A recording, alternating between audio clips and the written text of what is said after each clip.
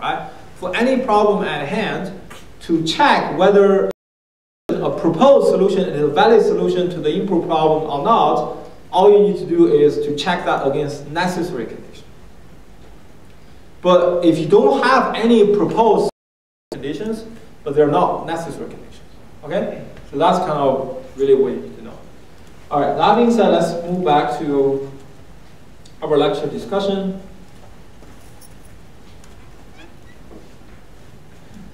So to kind of wrap up the discussion on straight-to-phase locking and non-straight-to-phase locking. So in straight-to-phase locking, the way you understand this graph, I actually drew this graph on the whiteboard in last lecture, right? But let me recap what this graph means. The y-axis stands for number of locks of a particular transaction has held over its lifetime. And x-axis is the lifetime of a single transaction. What this graph is saying is for any transaction, you may have millions of transactions in your system, but for any transaction, if you're using straight-to-phase locking, the graph will look like the graph on top, which is there's a log growing phase, meaning that transaction has started, you keep acquiring new logs. Henceforth, the number of logs that the transaction has held will be a monotone function, monotonic increasing function. Of course, while you're growing the logs, in between of acquiring any two logs, you may be doing stuff, right? Read object, write object, do some calculation. Yes, that may happen, but I don't care. As far as this graph is concerned, I'm looking at only the number of logs you have held. In between, two new logs you have acquired, a lot of things can happen. You can read an object, you can write an object. For those, you have the corresponding logs on, right? So I'm showing just the number of logs you have acquired so far. Then there's a stabilized phase, meaning that you are no longer acquiring any new logs. However, for straight-to-phase locking, during this phase, you cannot release any log. You have to release all your logs at once at the time of commit. Henceforth, that gives you the graph on top. What about non-straight-to-phase locking? Well, for non-straight-to-phase locking, there is this log growing phase. Then there's the level off period, right? You are not acquiring any new logs. Then you realize this transaction oh, I no longer need any logs. So I can start releasing logs. I don't have to release them all at once. I can start to release logs. The order you release these logs depends on your business logic. Meaning that, for example, you're done with reading and writing object A, then you know you can release the log on A because you no longer need a log. Of course, you cannot release a log on B if you haven't finished what you want to do with object B. That's clear. Does that make sense? You may wonder, what if I'm done with both object A and B? What should be the order of releasing log A and B? Well, that order can be arbitrary because at that point, nobody cares. You're done with those logs. The order you release those two logs, nobody cares. You can do whatever order you like. Okay? But the point is, this curve, once you start decreasing, you cannot go up again. You cannot say, okay, I no longer need the object A, the log on object A, I release that. Then I realize I need a log on object C, and I don't have that log. So I will acquire a new log for that. So the number of log will go up. That's not allowed even in non-straight-to-phase locking. Once you start to go down, you have to keep going down. You may be level off for a period, meaning that you go down, then you level off, meaning that you release some logs, then you stop releasing logs. So you level off, then you start releasing logs again. That's possible. By the way, same thing here. The growing phase is not necessarily a steady curve like this. It can be like growing like this, then level off, then grow again. So I acquire some logs, I start doing stuff, which take time, then level off, then I'm growing again, growing the number of logs I have.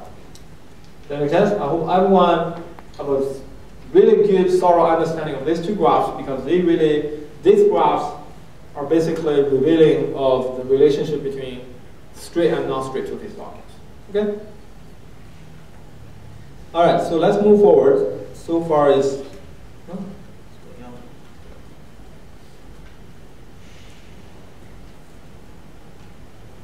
next, I'm going to talk about a new concept called conflict serializable schedule.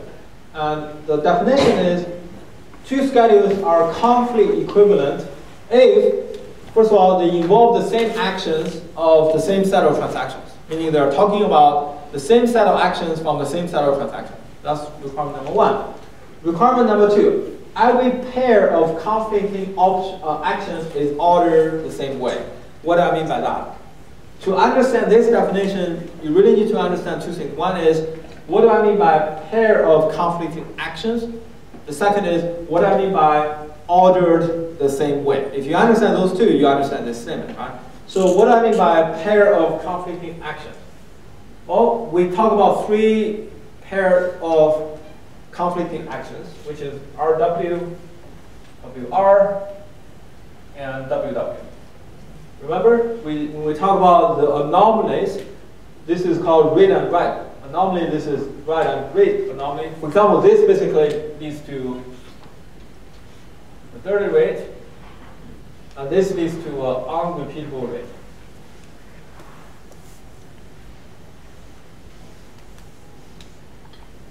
Right?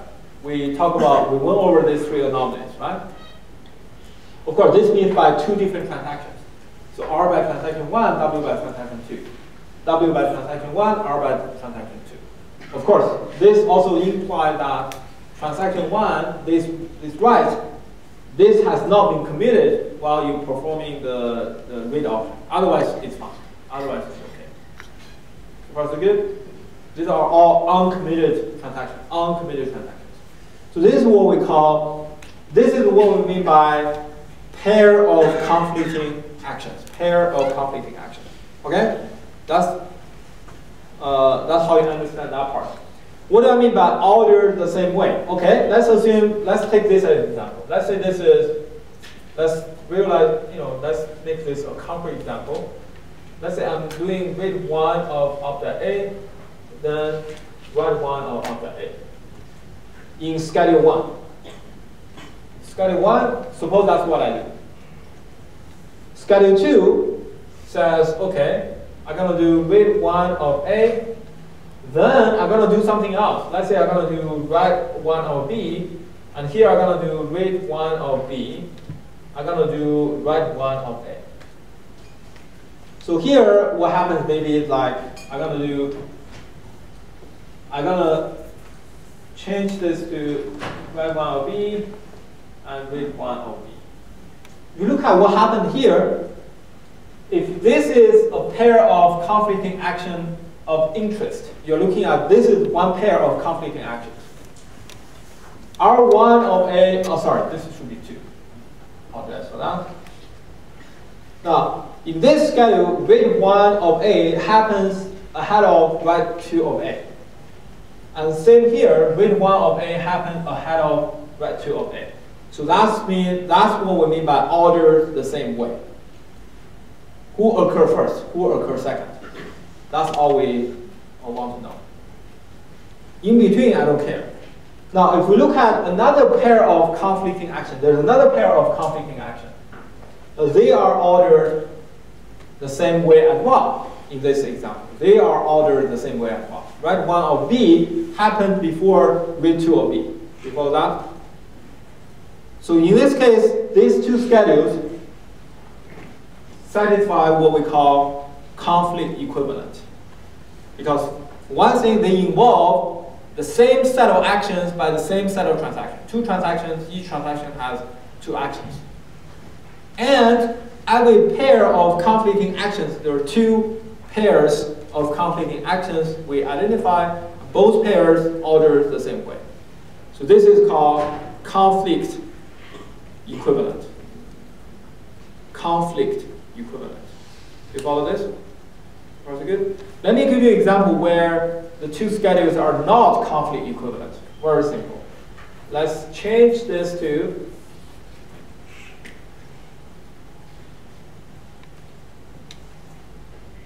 okay, now look at this. This pair of conflicting action is ordered the same way. Read 1 of A happens before write 2 of A. But for the second pairs of conflicting actions, they are ordered a different way. In this case, in schedule 2, write 1 of B happened ahead of read 2 of B, whereas here, read 2 of B happened ahead of write 1 of B. So this is not conflict equivalent. So this is an example that's not conflict equivalent. Okay? So it's actually a fairly straightforward definition once you understand what's going on. Now, once you understand what's conflict equivalent, you will be able to understand the next concept really easily. So we have serializable schedule, right? Serializable schedule says the input schedule is equivalent to one of the serial schedule. As long as you satisfy that condition, you are a serializable schedule. Conflict serializable schedule is a subset of serializable schedule. If I draw this out, this diagram,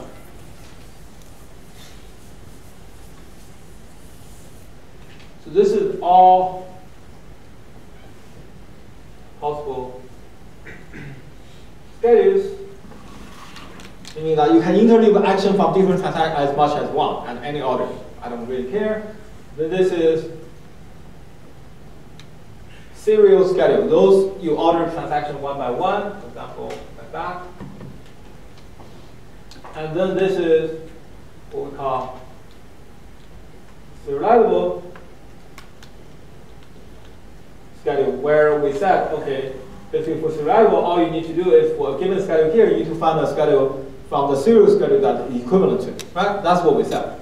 What about conflict serializable schedule? Conflict serializable schedule is a subset of conflict serializable schedule. It's a subset of serializable schedule such that it's not only equivalent to a serial schedule, but it's conflict equivalent to a serial schedule. And you can prove this very easily. If you conflict equivalent to a serial schedule, you must be also equivalent to a serial schedule. This you can prove very easily. Okay, so that's the relationship of these three concepts. So far so good. Let me give you some further details on this. Let me give you an example. And this is a schedule that's not conflict serializable to a serial schedule. Why this is not conflict serializable? Let's look at this. Why this is not conflict serializable. If you look at this particular schedule, to check whether it is conflict serializable or even to check if it's serializable schedule, you first have to find out what are the serial schedules. Can someone tell me what are the serial schedules in this case? How many serial schedules you have in this case? 2. Yeah, what are they? T1, T2, T2, T1. Excellent. So there are only 2 serial schedules in this case, right? T1, then T2, or T2, then T1. There are really no other choices you have. Okay? How do we check whether it's conflict equivalent to a serial schedule? Well, we look at whether every pair of conflicting actions are ordered the same way as if they are in a serial schedule. Let's check, right? Given this schedule, how many conflicting pairs do we have? How many conflicting pairs do we have? First of all, we have that, we have a lot of conflicting pairs actually in this case, right? For example, we have this W, and then we have, so that's one conflicting pair of actions, right? There's also that conflict with this. That's another conflicting pair of actions. Similarly, for B, this same relationship holds for B as well.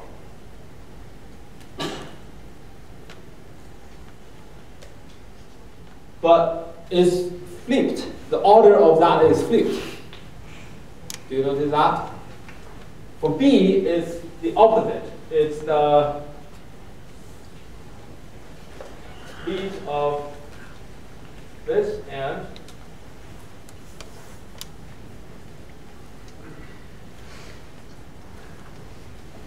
by making this observation, you can already figure out that this is not conflict equivalent to serial schedule.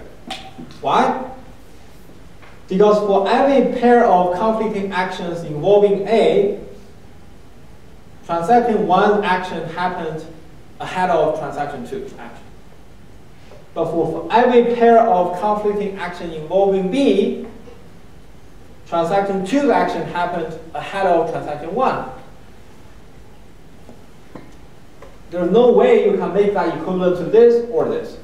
In this schedule, for every conflicting pair of actions, transaction 1 action will happen ahead of transaction 2, no matter whether it's A or B.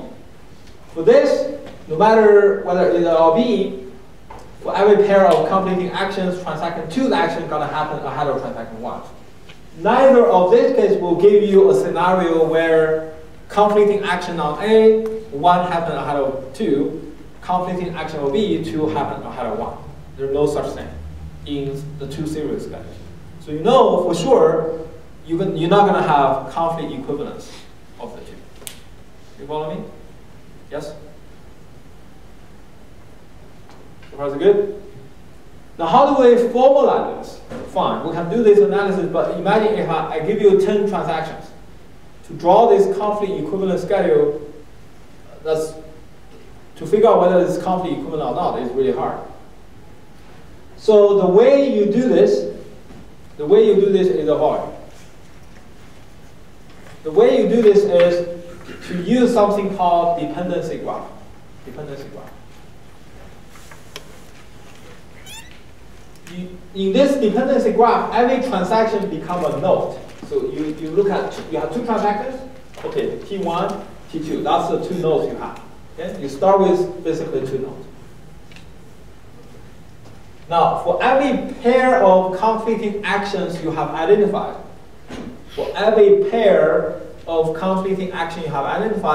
you draw an edge from the leading transaction to the succeeding transaction. For example, for this pair of conflicting actions, what's the leading transaction? Transaction 1 is the leading transaction. Transaction 2 is the succeeding transaction. So you draw an edge from T1 to T2, and on top of the edge you indicate what is the object involved in that pair of conflicting actions. What about this? Well, it's going to be another edge on the same object, so it will just reinforce this, so it's not going to change the graph. Do you follow this? Yeah? Now, what about these two pairs? Let's look at this first. This will draw an edge, because in this case, transaction 2 is the leading transaction. Transaction 1 will be the succeeding transaction.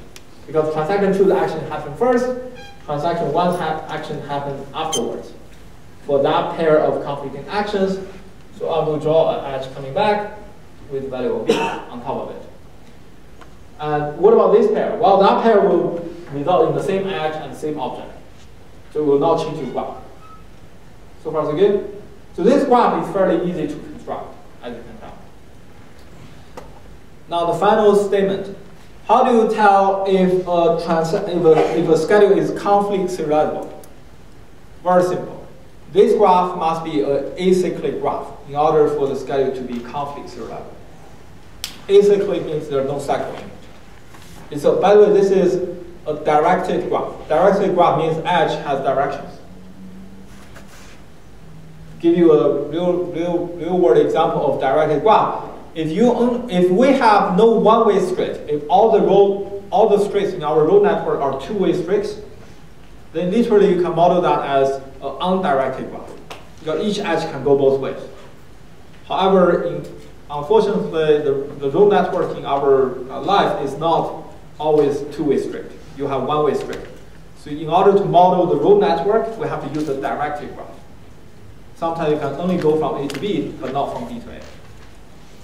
Okay? So in this case, we're using a directed graph, and that directed graph must have a cycle following the direction. For example, this will, imagine if I change this to this, that's, even though it looks like there's a cycle, but it's not a cycle. You follow me? Because we are talking about cycle in the directly graph sense. But this will be a cycle because cycle means that going from one point, there's one path that goes through the graph and come back to it. Question? If we had 3 transactions and one of them would have been directed, but the other... So cycle anywhere. You don't have to have a cycle involving all transactions. Okay. Cycle anywhere. Cycle for any subgraph of your graph. Excellent question. Yeah. Can you just rephrase what does a cycle mean in respect to conflict equivalence? So if you have a cycle like this, then you cannot be a conflict serializable schedule. In other words, this is both a necessary and sufficient condition to check whether a given schedule is conflict equivalent to a serial schedule or not. It's both a necessary and a sufficient condition. Question over there? If we're just drawing these graphs to find cycles, if there was another dependency between T1 and T2 on B, would it be necessary to draw the arrow? You can draw that, yes, but once you, as soon as you identify a cycle, you can stop drawing. Let's imagine there's another dependency on C, like this.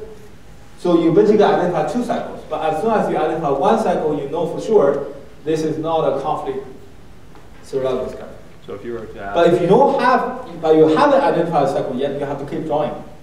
For example, it may be that for A is like this, so it's no cycle, but once you add the edge on C, you form a cycle. I guess I'm just, like, I believe you, but I'm having a hard time understanding why a cycle, like why it is that a cycle means it's... if you understand this example I just said, you will understand why cycle is the troublemaker here. The cycle basically means that once you have a cycle, it basically means that in a serial schedule, if you look at, let's go back to the basic. In a serial schedule, this edge means that T1 action on A must be ahead of T2's action on A. However, you have a conflicting information where the action on B with this edge means that T2's action must be ahead of T1. So there's no way you can do that in a serial schedule. Okay. That's how you make the connection. But I want to generalize your question, which is fun, interesting exercise, but why we care? Who care about conflict serializability? Right? Why you care about this? This is interesting. Like if somebody who is not interested in football at all, you bring him or her to Super Bowl, you pay $2,000 for the ticket. Or maybe even, I don't know, even more than that. At the end of the game, the person said, okay, interesting. Well, what's for? Why you're bringing me here? What's for? What's for is this. Going back to the earlier comment I said, right? Straight Tookins locking finds a subset of serializable schedules. What are that subset? That subset is conflict serializable schedules. Straight Tookins locking is finding those conflict serializable schedules, not all serializable schedules. That's why we want to understand conflict serializable schedules. So straight Tookins locking is finding these guys, essentially. It's actually easy to understand. Why straight Tookins locking is finding these guys? Because if you're using straight Tookins locking, and you have a lock on this, the second edge will be blocked. When the second conflicting pair come into picture, straight Tookins locking will make sure that's blocked. So that second edge will be prevented from forming in the first place. This requires a little bit of thinking. I don't want to go into detail because that requires some proof, but that's kind of the reason why straight Tookins locking is finding those acyclic graphs from this conflict serializable graphs. That's because if I have this edge, if this is a conflicting action, transaction 1 must have an exclusive lock on A. Now, when you have this edge, transaction 2 will try to acquire an exclusive lock on B, right? But because it's conflict, I haven't released this yet. So this action on whatever action transaction 2 try to do on A will be blocked. So you cannot even start doing your action on B yet. That's how strict truth locking prevents these cycles from forming in the first place. Following that argument, you can see why strict two-phase locking is really just finding conflict serializable schedules. But conflict serializable schedule is just a subset of all serializable schedules. That's why strict two-phase locking is only a sufficient condition, but not a necessary condition. Okay? So this is called the dependency graph. A dependency graph is really useful for identifying conflict serializable schedules. Okay?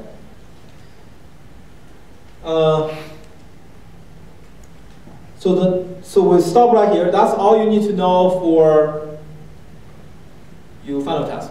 This is the last slide you need to go as far as final test is concerned. I want to continue on discussing lock management a little bit, even though it's not part of your homework 5, but I want to cover that a little bit, just like a FYI. Then I will move on to indexing management. Just about your dependency graph. Yes. Is it read T1 depends on T2 for A? Oh, no. Or T2 depends on A? It's, okay. I don't want to use the word, well, it's really T2, the way you understand this is if the edge is this way, you should read this as the preceding of T2, meaning the execution of, in order for T2 to proceed, it depends on when T1 will release the lock on A. Okay. That's the way you should read this, right? Let me repeat, right? The proceed of T2 will depend on when T1 will release the lock on A.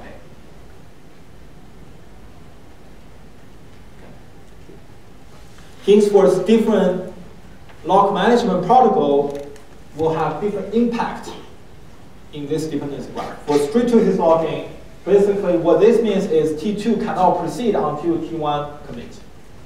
But for non-strict two-phase locking, this basically means T2 cannot proceed until T1 start releasing locks. But when T1 start releasing locks, that also means T1 cannot occur any new locks. So you need to understand this graph hand in hand with what locking protocol you're using. But assuming you're not using any locking protocol, you are looking at the schedule as is. This is the schedule as is. I'm not using any locking protocol. This is schedule as is. Then you can construct this graph as is. And the usefulness of that is if you construct the dependency graph as is to the input schedule, you can tell right away whether it's conflict serializable or not. In this case, it's not conflict serializable. What that tells you is even without running the locking protocol, you know for sure this schedule is not allowed as is in strict two-phase locking. Right? Question over there? Does the graph help you identify serializable schedules or like the isolation? Very good question. It helps you identify a subset of serializable schedules, but not all serializable. Meaning that it is possible to have a serializable schedule, where the dependency graph had a directed cycle, yet it is still a serializable schedule. I'm not going to show you that tricky case, but it's possible. That's why it's a subset of serializable schedule, but it doesn't cover all serializable schedules. Okay? Fantastic. I think that's all I want to say. Now, for lock management, I really want to talk about two things. One is really just one thing. And there are many different topics, but I really want to cover one thing, which is this concept of deadlock. You know, with locking, one tricky thing that may happen is you may have deadlock. Okay, when does this occur? So, for example, if you ever, how many of you bought a second-hand car, a used car? You bought from a person, right?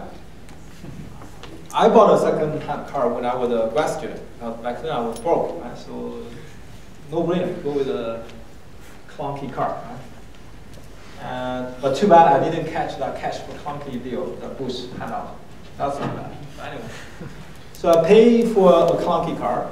But even though it's a clunky car, I still had to pay for it. So I met this guy, and we met somewhere, and we reached a deal. So far, so good. The problem is, okay, he said, okay, you give me cash first. Then I drive my car to your yard, to my apartment. Back then I don't have a house. Then I said, no, you drive your car to my yard, you give me the key, I do some tests, then I give you cash. You see what's going on? Deadlock. So he has a lock on car, I have the lock on cash, nobody willing to release first, and each one is waiting for the other guy to release the lock to proceed, deadlock. That's a perfect example of deadlock. You see what I'm saying? That's a perfect example of deadlock. So I'm not going to bother you with the detail how we fix that deadlock situation in real life, but I want to tell you how we fix deadlock in databases. Okay?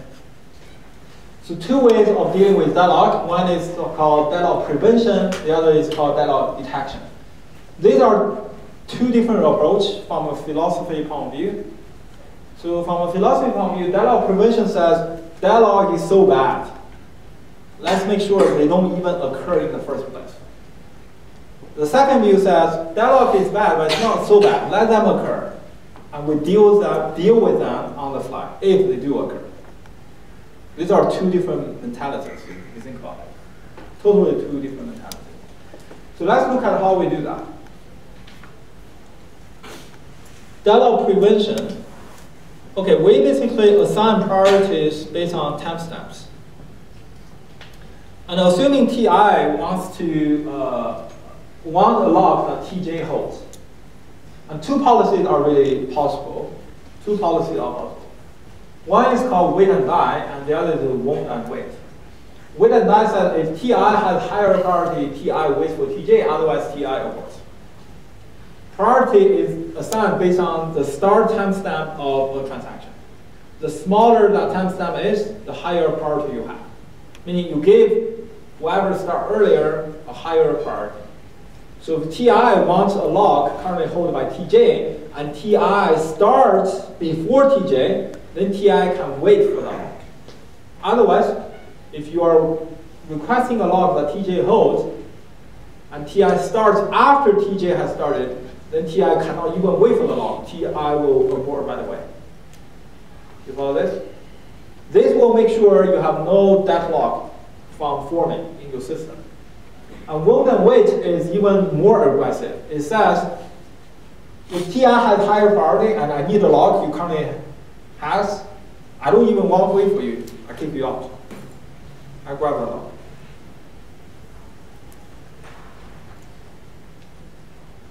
You follow what I'm saying? Right? So this is won't and wait.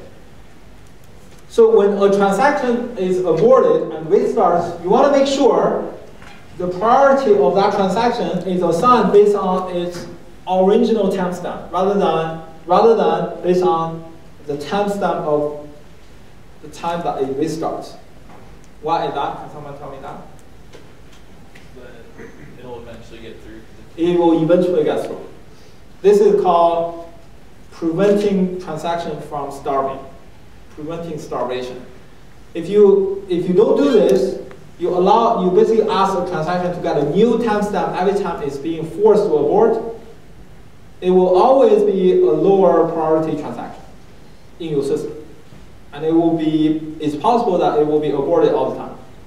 But if you abort a transaction because a higher priority kicks in, and you allow this transaction to inherit its original timestamp, yes, currently I'm a lower priority, but eventually I will be of the highest priority. Because all the transaction now starts after my original timestamp. Okay, so that's kind of called deadlock prevention. Okay. So deadlock detect. So you can easily show that if you run that protocol, you will end up with no deadlock at all. However, deadlock prevention is expensive. Why is it expensive? Because you may end up aborting a lot of transactions no matter what. Imagine my schedule looks like this. And T1, let's say T1 has higher priority. So I need, this conflicting action that occurs ahead of, and I have another thing like this. So this will, let's say at the time T1 tries to execute this action on A, T2, you know, holds this, you know, let's say I want to do this. So T2, this basically means this action happened ahead of R1 of B. But let's say T1 has a higher priority. What happened is this will be in one time. Let's say you use this deadlock prevention scheme called wound and wait. What happens is T2 will simply be forced to abort, so that this exclusive lock on B is released right away, so I can proceed. You follow this? But this can be super expensive if you have a lot of conflicting action between different transactions in your system. You end up aborting each other all the time.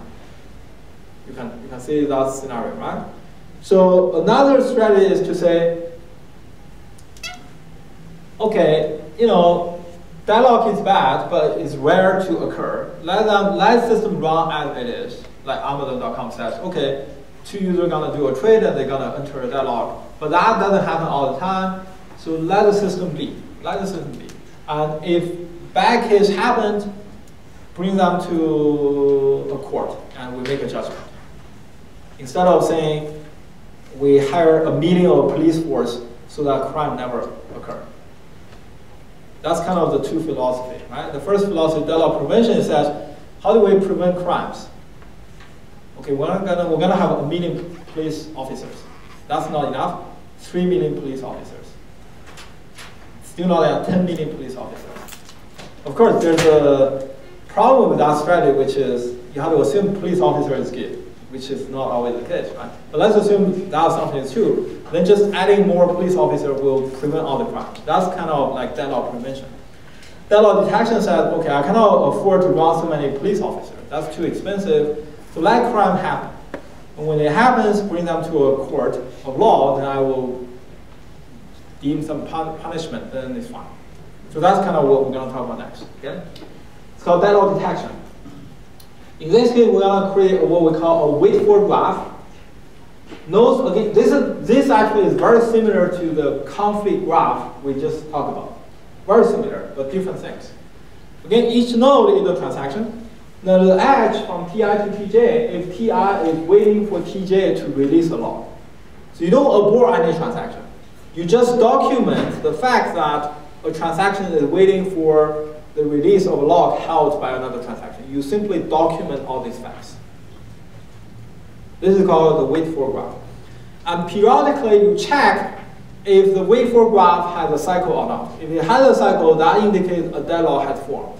You have to do something about it.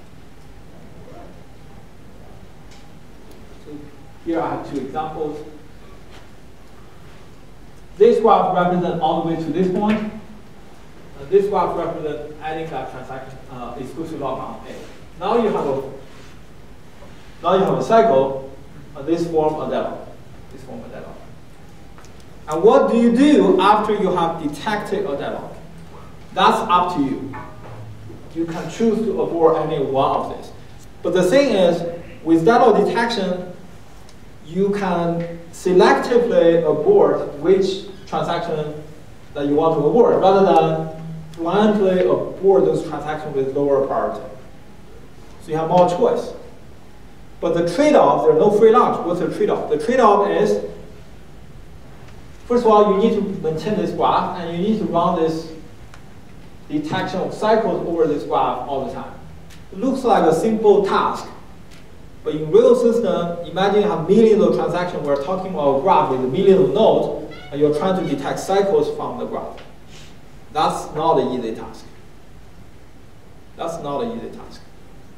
And remember, these are two subtle problems, but it makes a huge difference. One problem is, tell me whether the graph has a cycle or not. The other problem is, not only tell me whether the graph has a cycle or not, if it has a cycle, show me where the cycle is. The second problem is way harder than the first problem. But for deadlock detection, you need to solve that second problem. Not only need to tell whether there is a graph or not, you need to find exactly where that graph locates at in your graph.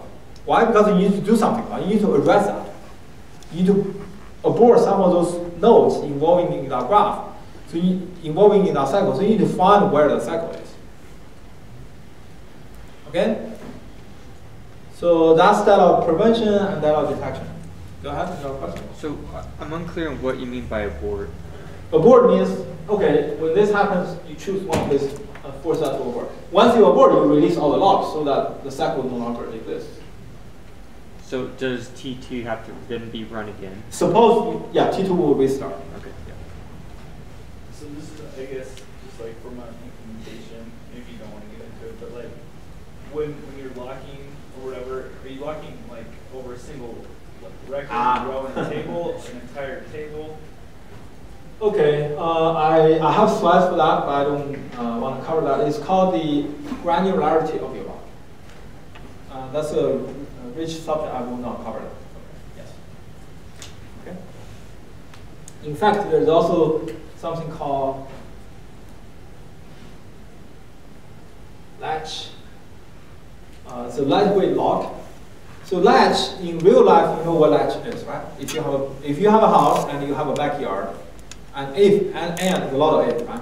And if your backyard has a door, like a wooden frame door, oftentimes you just apply a latch with a lock on it. That make sense? So it's a lightweight lock. Because locking creates a lot of overhead in your system. And of course, there is also the problem you were asking, which is the granularity of the lock. Are you locking a single record, a single column, a set of records, or a full table, or log the entire database? So those are the things we just don't have time to cover that. We have detailed discussion on that in the grad level data class. Okay. All right, that's all I need to talk about. I want to talk about transactions. For the final test is concerned, you don't need to understand the deadlock prevention and deadlock detection, but you do need to understand what a deadlock is. You need to understand what a deadlock is. But you don't need to understand deadlock detection and deadlock prevention. Details of those, but you need to understand what a deadlock is, at least, in the very least. Okay? All right. So let me move on to the next subject.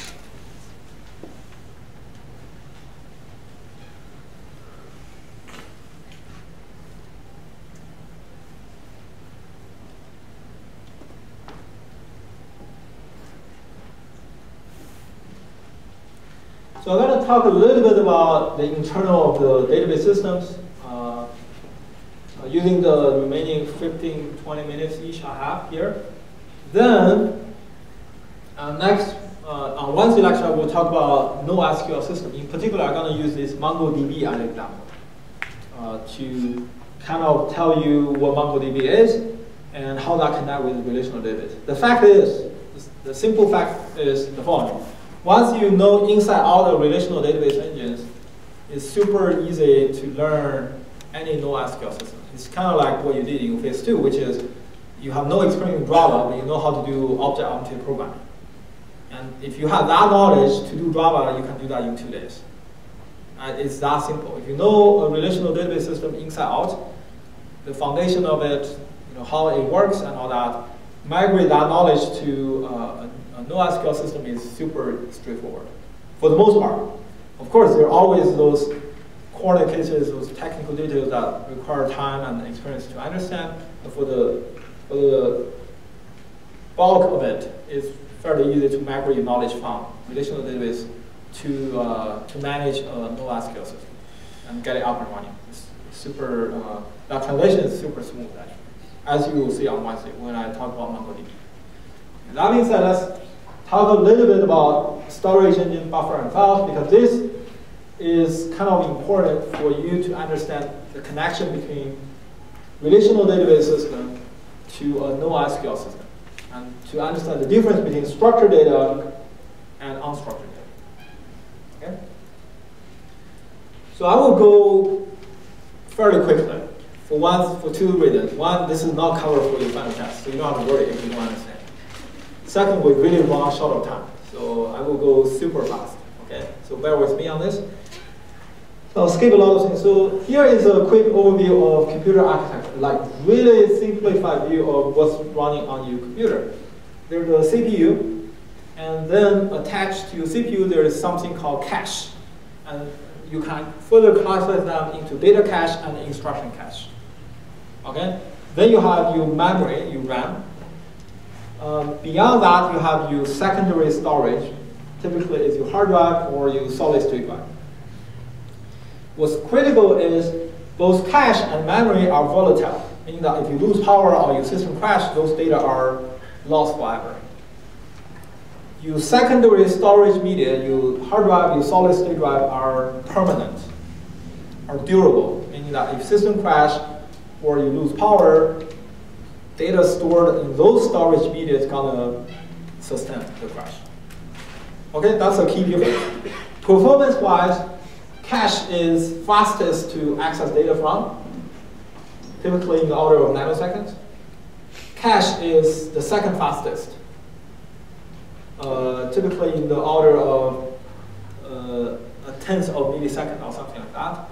And disk is the slowest. Hard drive is the slowest, typically in the order of maybe not 1 millisecond, but like point something millisecond, or close to 1 millisecond.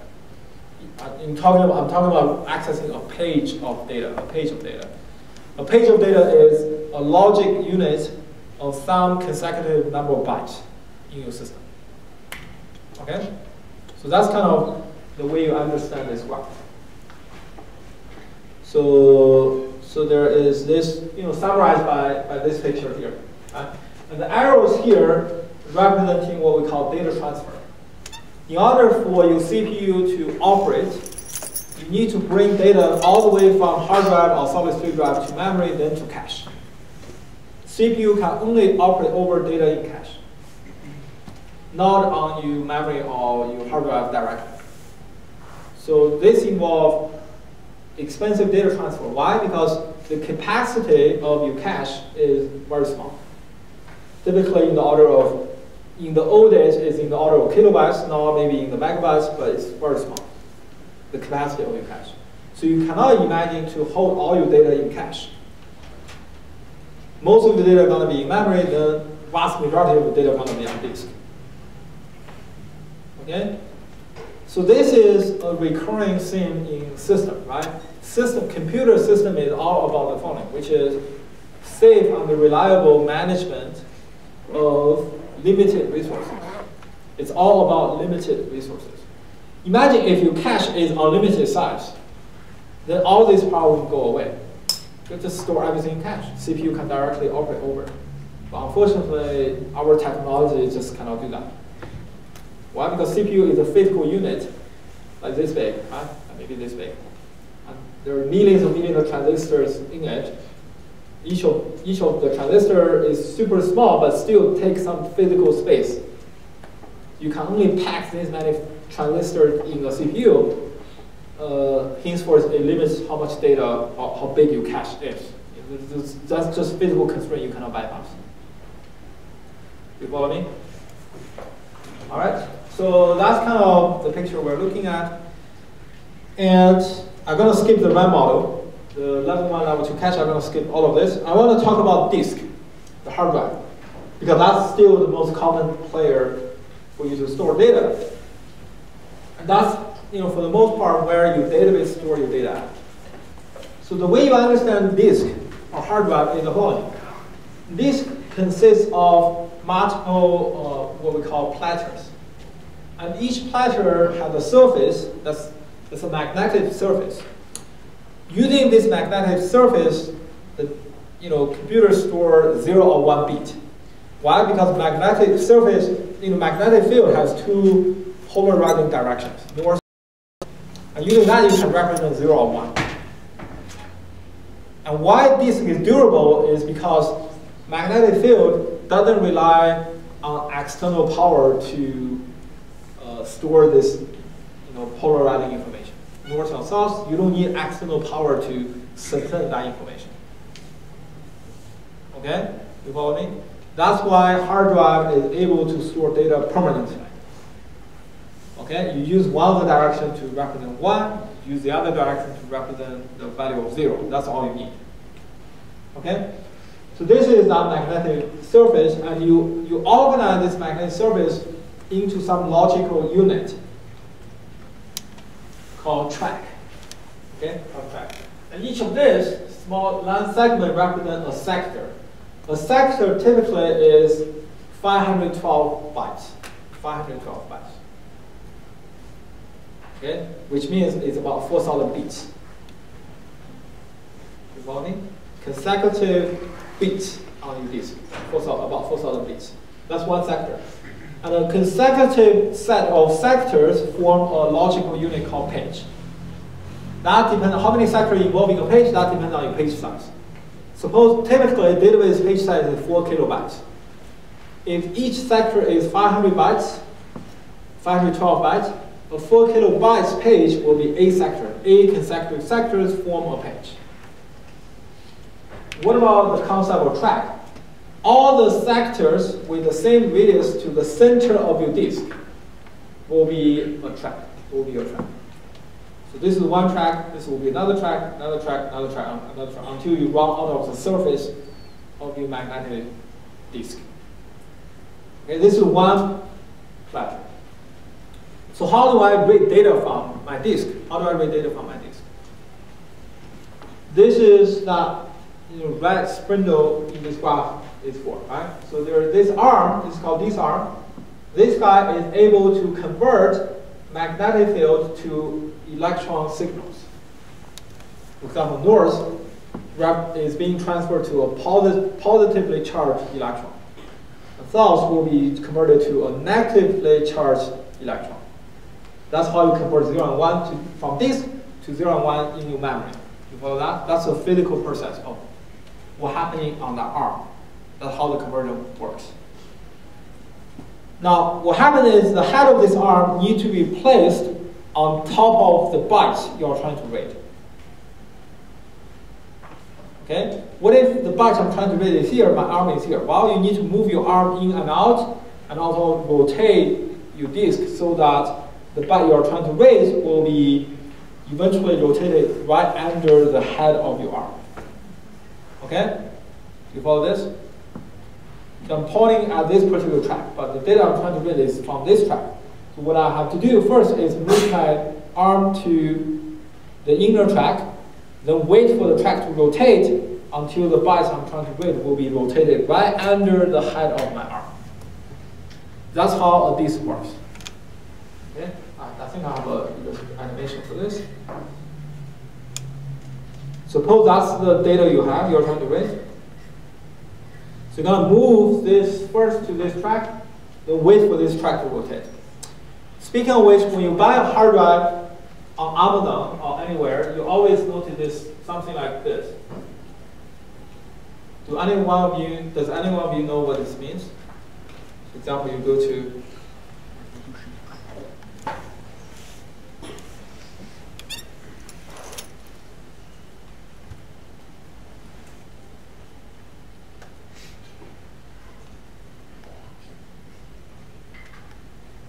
you look at any of this hard drive,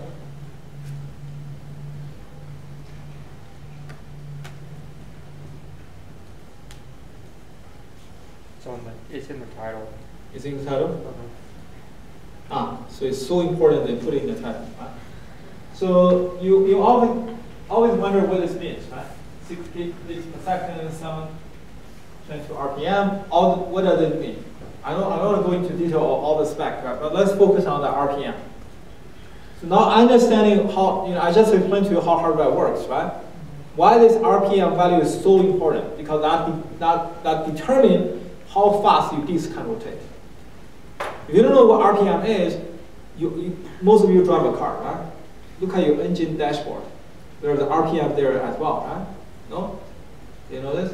Most of you look at, there are two dashboard meters. One is the one you look at all the time, which is miles per hour. I hope you pay attention to that. If you don't, then one day you get a ticket, you will start paying attention. That's how I start paying attention, by the way. Before I had my first speeding ticket, I really don't care about that. Okay? And it has to be a big speeding ticket for me to start paying attention to that. $15, I don't care. Okay? So there's 1 meter like that, but there's another meter next to it. Do you guys pay attention to it at all? If you're really into car racing stuff, right? You want to pay attention to that. That's RPM, like how much power your engine is pushing out, essentially.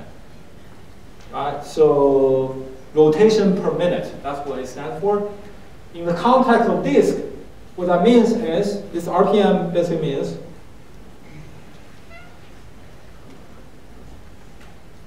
once you bring this arm to the right track, suppose the data you're trying to read is here, you cannot read this data yet. You have to wait for this to rotate right under the head of the arm.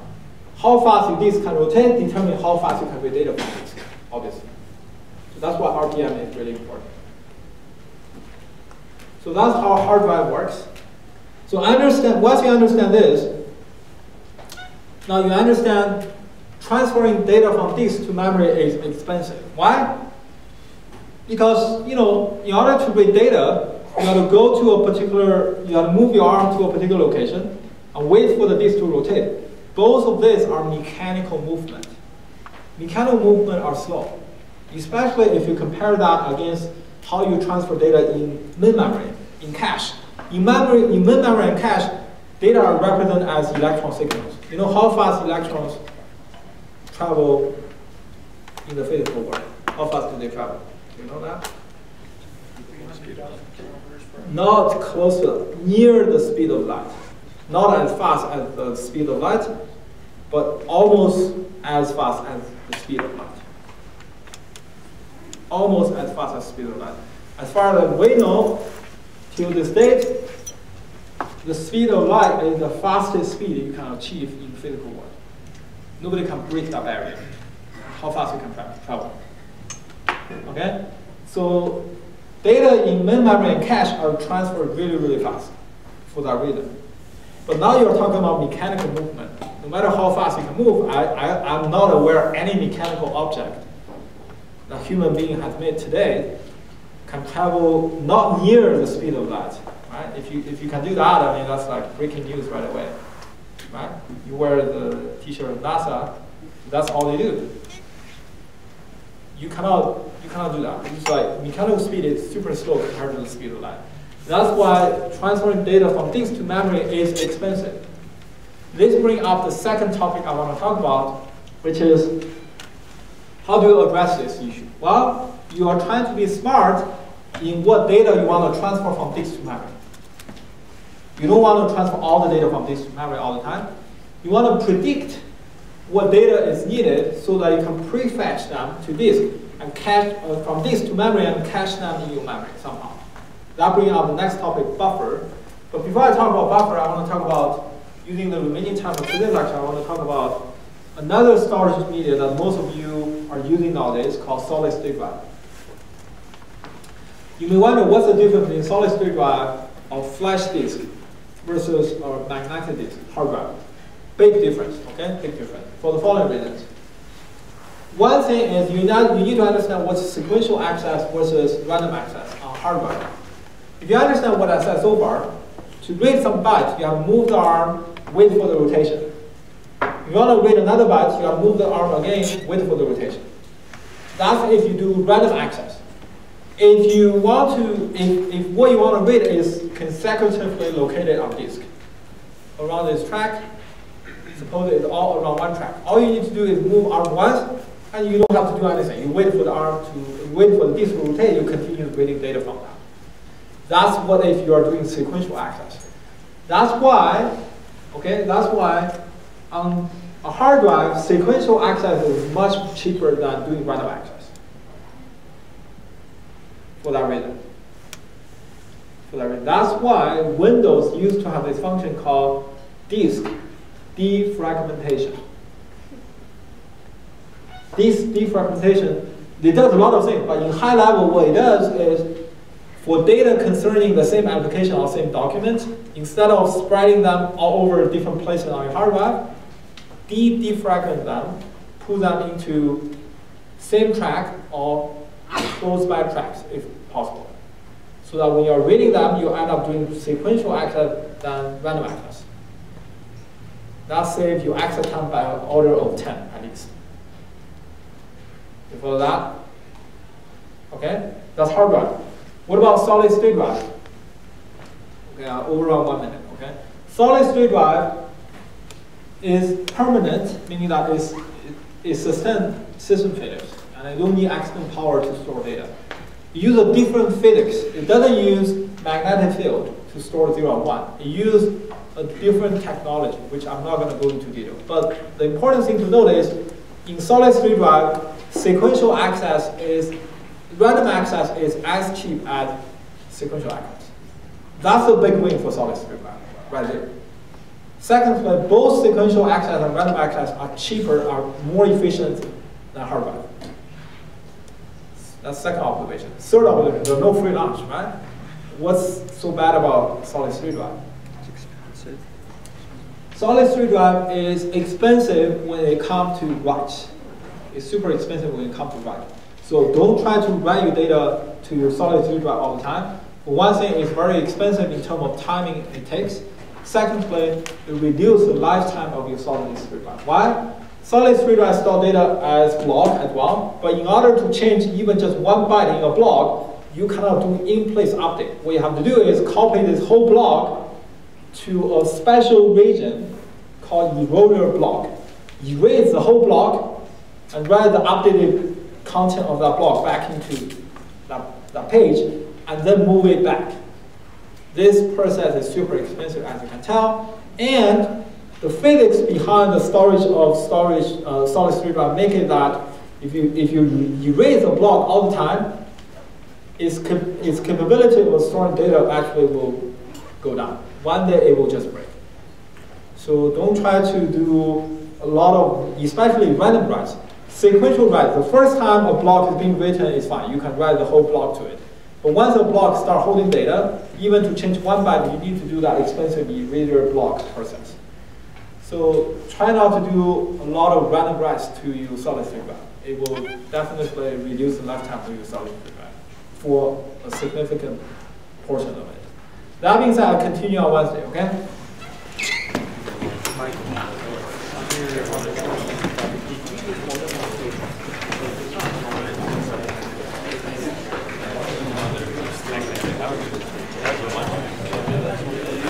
The more I learned that, like,